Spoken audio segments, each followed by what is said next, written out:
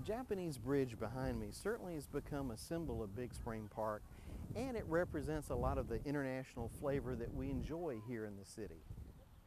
The bridge was dedicated in May of 1977 and given by General Kimata.